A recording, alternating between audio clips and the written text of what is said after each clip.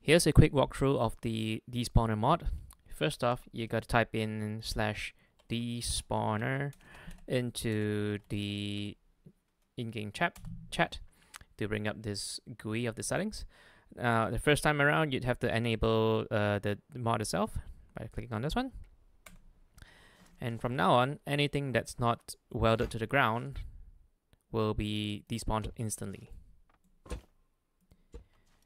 Now we can see that better if we enable the effects and maybe slow it down to 1 second, delay it to 1 second. So now, after a second, it despawns. If we attach a seat to it,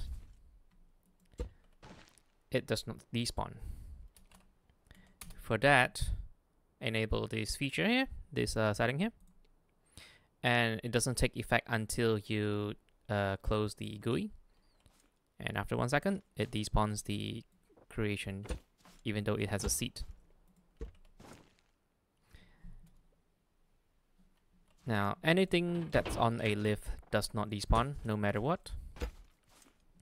Let's turn off the setting this on this one and show you that it does not despawn.